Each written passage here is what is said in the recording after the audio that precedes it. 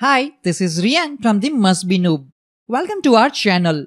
In today's video, we are going to walk you through the process of enabling remote desktop on Windows Server 2025 and how to connect it from a Windows 11 client machine.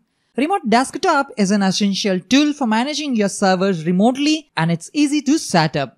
RDP is a proprietary protocol developed by Microsoft for connecting to another computer with a graphical interface over a network connection. An RDP client software is used on the local computer for this remote connection.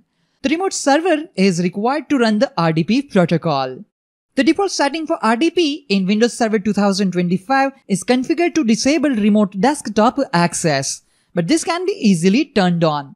RDP service can be enabled on Windows Server 2025 from the Windows PowerShell or through the Server Manager console. Before we start, make sure you have the Windows Server 2025 installed and running, a Windows 11 client machine, and administrator access on both systems. Both systems connected to the same network or have proper network configuration for remote access. First, we need to open the Server Manager on your Windows Server 2025. If it's not already open, click on Server Manager icon on the taskbar or Start menu. Once you have Server Manager open, go to the left-hand pane and select Local Server.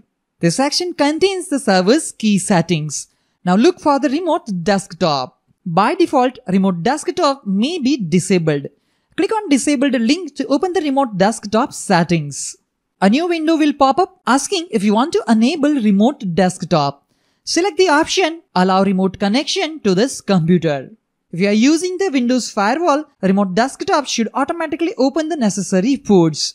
However, if you are using a custom firewall, you may need to ensure that port 3389 is open for TCP connections. Click OK. We also recommend checking Allow Connections only from computers running Remote Desktop with network level authentication for better security. Click Apply and OK to save the changes. Click on Refresh. Now that Remote Desktop is enabled on your server, let's move to the client machine. Let's go to our Windows 11 client machine. On your Windows 11 PC, search for Remote Desktop Connection in Start menu and open the application. In the Remote Desktop Connection window, enter the IP address or hostname of your Windows Server 2025.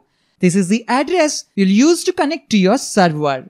Click Connect to initiate the connection.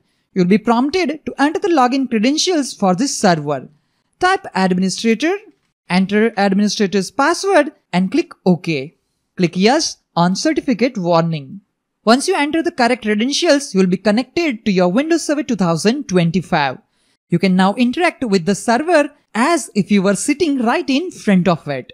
And that's it. You have successfully enabled Remote Desktop on your Windows Server 2025 and connected to it from your Windows 11 client machine. Remote Desktop is an essential tool for managing your servers remotely, saving you time and providing flexibility. If you found this tutorial helpful, don't forget to like, comment and subscribe our channel for more tips and tricks on Windows Server management. Thanks for watching and happy server administration.